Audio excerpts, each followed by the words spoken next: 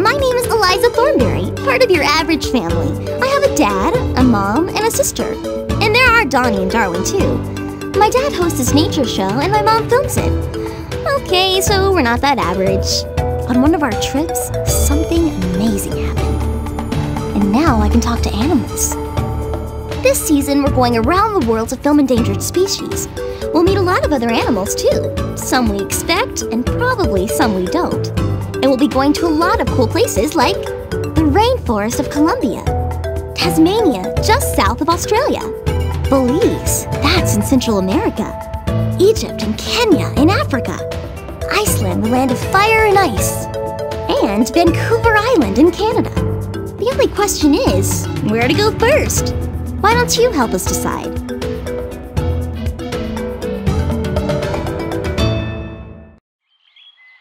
Phew, I think we finally lost them. Oh, there you are. I was afraid you'd gotten lost. Oh, I don't feel very well. Katala, what's wrong?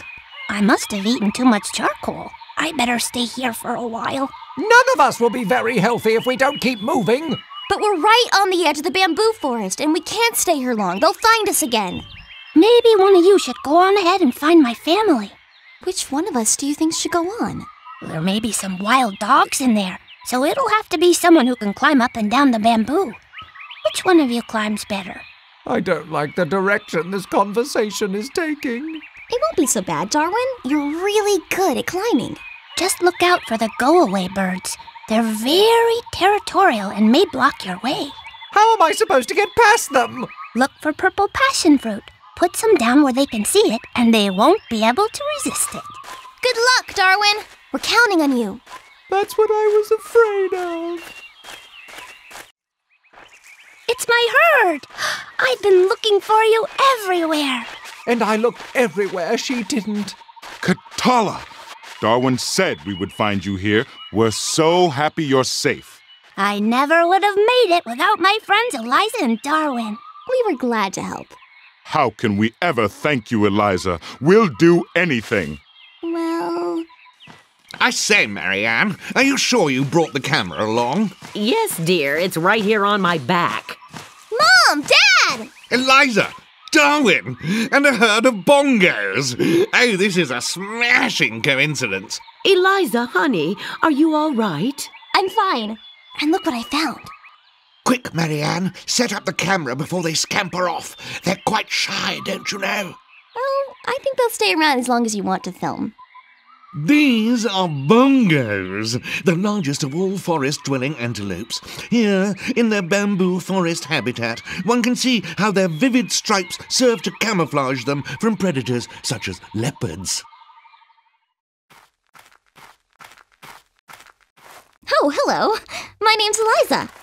Tasmanian devils we are. Humans here we do not see often. Following these tracks you are not, are you? Tracks of Tasmanian tiger they are. Our enemy he is.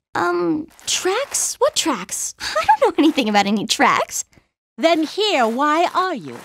Oh, I'm just looking for a friend of mine. I think he went this way. Friends of tigers she is! Away, do not let her get!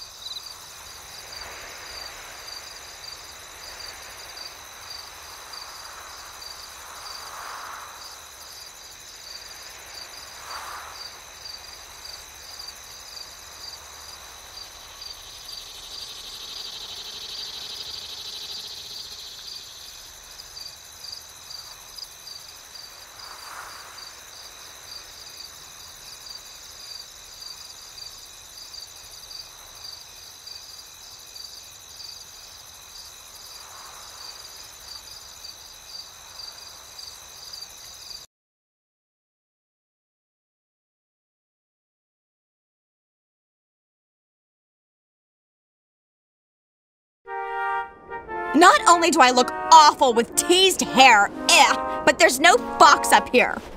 There you are. How did you get up here where no one... I'm so glad to see you. Really? First time we've gotten that reaction. You're why I came up here in the first place. Anyway, Mom says it's time to come back to the combi for lunch. Great, let's go! And then, I climbed off the cliff and I saved the fox from the seagulls. Did I mention I love foxes? Birds attacking a fox? I don't think I ever heard of that before. Ready with the camera, dear? Debbie, time for lunch. Where could she have wandered off to?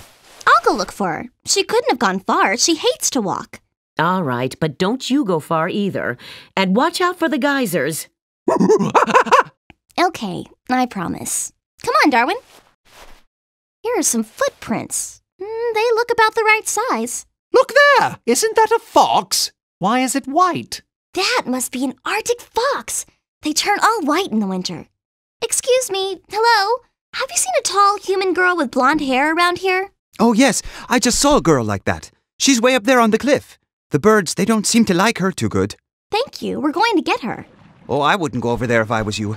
The geyser field is between us and her. It gets active this time of day and is plenty hot. Oh well, that's that. Time to go back for lunch. Isn't there any way we could get across? Well, you could if you found a way to plug the geysers. Would the chunks of ice all around here work? Well, maybe, but they wouldn't work for long. No, we'll be boiled like 3-minute eggs. No, we won't. I'll knock in the ice with this stick. It'll be like miniature golf. I'll come along to show you the best way through. Oh well, swamp's in the way. Too bad. We have to turn back. And it's rush hour, too. Come on, Darwin. These are capybaras. They only eat plants. They won't hurt you. There are worse things than getting hurt. Getting dirty, for example. What can the world's largest rodent do to you? They don't have to do anything. Just being the world's largest rodent is quite enough. Just follow me, Darwin. It'll be all right. Eliza, wait!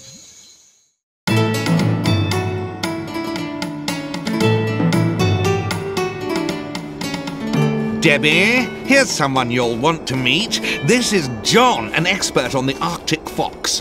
How do you do? Debbie? I say, Debbie. Fox? Oh, yeah, foxes. Foxes are so cool. I love foxes. Yeah, me too. I like nothing more in all the world. I could talk to them for hours. I mean, about them for hours. Foxes. Wasn't aware of that. Smashing. Perhaps you'll have time to chat later. John and I have to plan the filming now. Bye-bye. Goodbye. What a cute guy. How can I get him to notice me? I know. He loves foxes. So I'll just find one. Then we can talk or whatever. There's one on top of that hill. Here, fox, fox, fox. If you're not coming down, I'm coming up.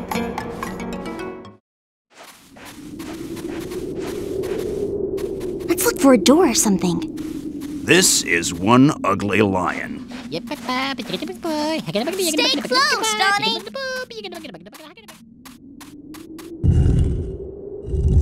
Donnie? Donnie, where'd you go?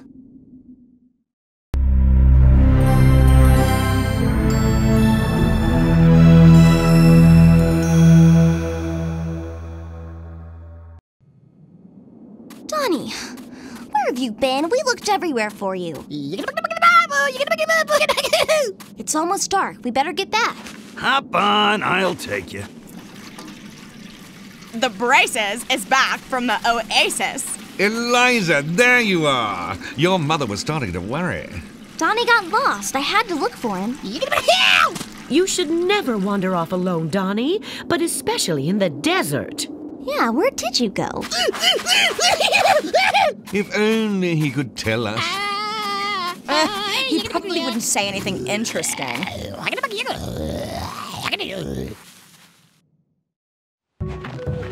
Oh, there he is! Oh, the ravens were right! Run, Eliza!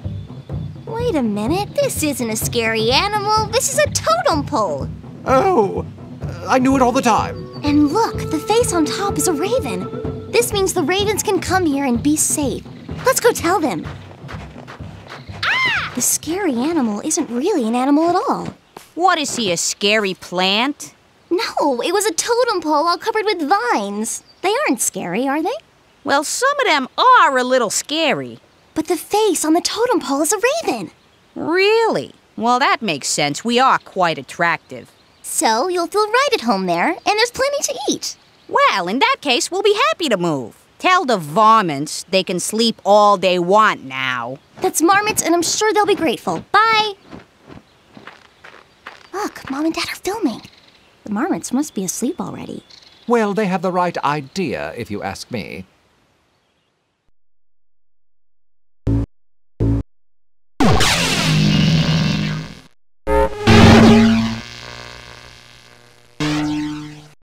Darwin, Tabor! Oh, Eliza!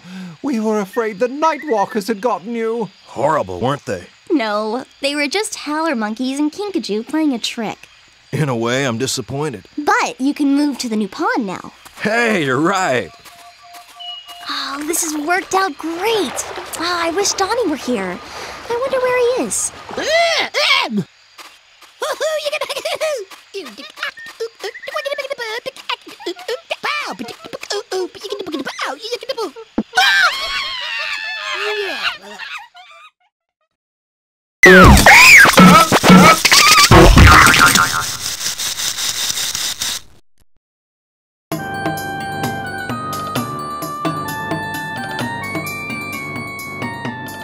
Lovely view of the Sphinx from here, what? Wow, it's awe-inspiring, even from this far away. I'd go for a closer look if time allowed. Rumor has it there are secret chambers full of treasure beneath it. Treasure? Probably just a myth.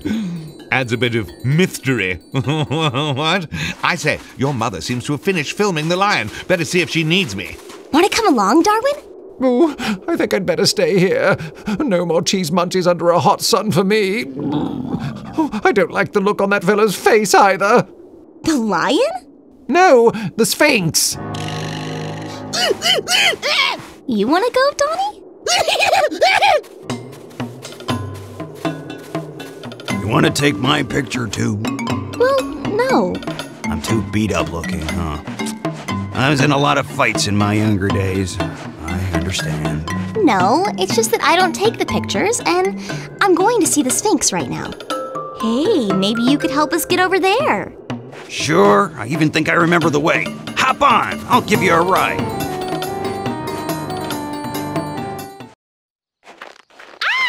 Hello? Excuse me?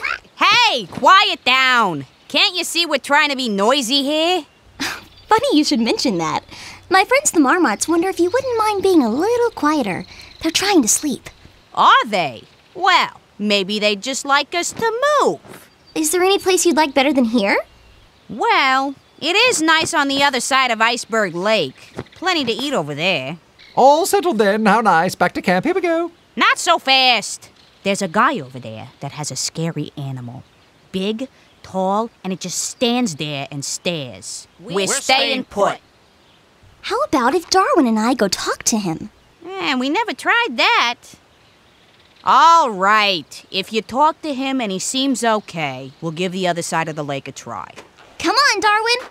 But I hate being stared at.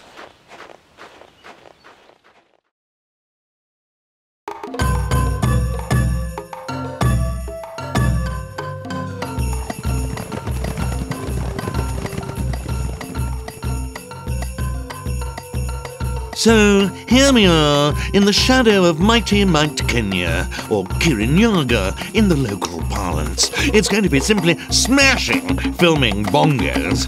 We're making a movie about those irritating little drums. Ah, good one. Bongos are a secretive species of forest antelope. They're striped so they can conceal themselves in the shadow of the bamboo forest. Very hard to see and all that.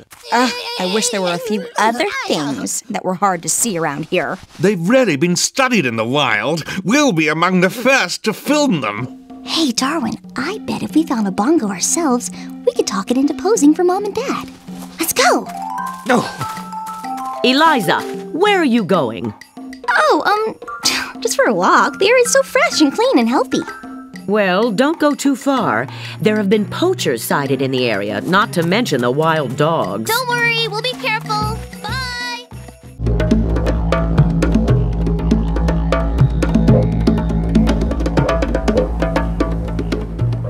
Behold, Tasmania! Behold boredom. Oh, Tasmania is far from boring. Varied terrain, lush plant life, and animals found nowhere else in the world. I wish I was found anywhere else in the world. What kind of animals, Dad?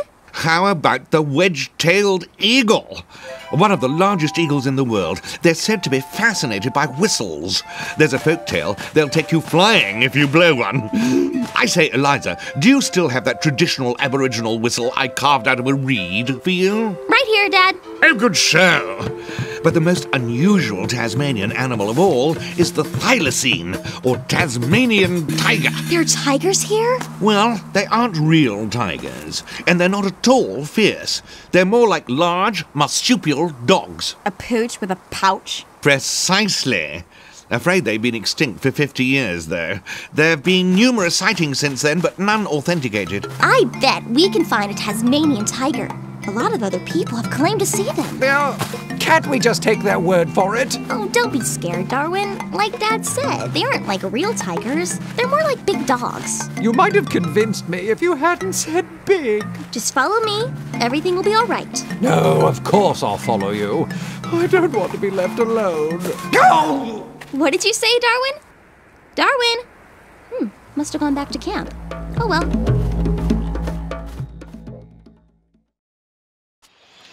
This is an excellent pond. Thank you for helping me get here. We were happy to help. Hey, we should go back to the convy, Darwin. It's getting dark. Oh, there's time. We've proved there's nothing around here to be afraid of.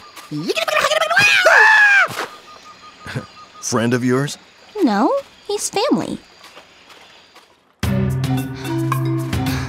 Hello, Mr. Tiger. I have been looking everywhere for you. Bad things happen when people look for us. People are different than they used to be. So are tigers, because there are so few of us left. And everyone is sorry for that. We just want to help. Help how? People want to protect you now. If we could take your picture and show it to them, they'd make sure you're safe. Well, maybe I should trust you. Are you sure we're headed the right way, old boy? Eliza, there you are.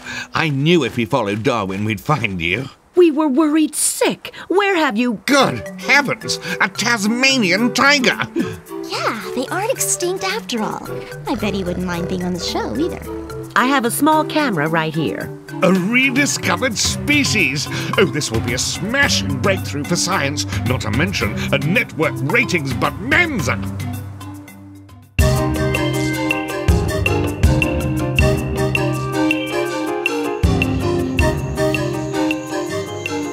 Where are Mom and Dad? Getting the long lenses ready to film the cotton-top tamarins up in the treetops. Oh, yeah, wildlife. Ooh, it's not like we ever get to see any of that. And now we get to film copper-top Tommy Rots or whatever. That's tamarins, Debbie. They're little monkeys. Hey, look at those cats over there. Let's go say hi. Hi, what kind of cat are you? Margesh, you'll scare away the tamarins. I don't see any tamarins. Are you sure they're still here? I'll go up and check for you. What? Oh, fine. Psst, there are margays all around the base of this tree. We have to get you out of here. We know that. We're gonna flee across the treetops to the thorn forest. The margays can't go there. No time to talk. Chimps are never that rude. Let's follow them, Darwin, and make sure the margays don't catch up to them. Darwin, you made it! Why can't we ever look for slow, dry animals who don't like crowds? Look, there are the cotton-tops. The tamarins should be close by. I saw them come in this direction through my longest lens. Egad, there's one that looks like Eliza. Wait, it is Eliza. How did you get all the way out here? Oh, I found this, path and followed it here. Resourceful girl. You shouldn't have wandered away like that, dear. Sorry, Mom. But look, cotton tops. Bravo, Eliza. We can shoot from right here. What's that smell? Rather like capybara.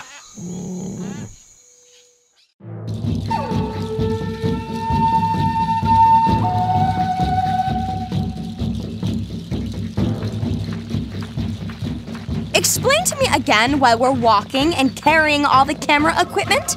This is a true wilderness area. Internal combustion vehicles are banned for miles around. How can someplace you can't drive to be worth seeing?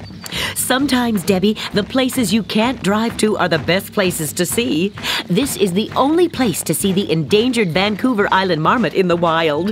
I hope we won't have to outrun it. Doubtful. They might even be hibernating by now. We walked all the way here to film something that is asleep? Well, Lord Nelson's trousers. They aren't asleep yet. Eliza has already found one. Smashing! Let's set up the cameras. Hello, my name is Eliza, and these are my friends, Darwin and Donnie. Charmed. No monkey-eating bears around here, are there? Oh, pardon me. It's a little past my bedtime. We were afraid you'd be asleep by now. We should be. We're being kept awake. What can we do to help? Wouldn't going away quietly be helpful? What? I'm sorry. Those ravens over there, they're the noisiest of all. Do you think it would help if I talked to them? Would you? All they'd have to do is keep their voices down a little. We'd be happy to. Come on, Darwin. Well, talking can't do much harm, I hope. Don't go too far, Donnie.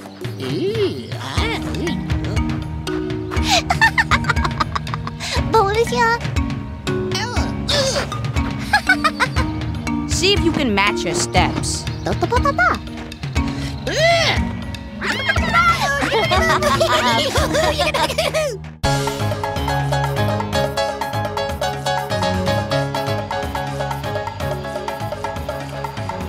This is the mountain tapir. While it resembles a pig, it is actually related to the horse. That's nice, dear, but I stopped filming a few minutes ago. What? Oh, quite. I was, rehearsing. Coming, Eliza? Can I just wait here while you pack up? I suppose. Don't wander off, though. Okay, I won't wander. One can only hope. Hello, my name is Eliza. How do you do? There's nothing like a good day-long bath, and this is my favorite pond. Too bad it's drying up. Oh well. Drying up? But then where will you take your baths? Well, there is another pond, a very nice one, but I can't go there. It's too scary. What's scary about it? Night walkers. They live in ruins beside the pond, and they come out at night and howl and have huge glowing eyes. He's right. It's too scary. Well, why don't you go there during the day? We'll come along if it'll make you feel safer. It won't make me feel any safer.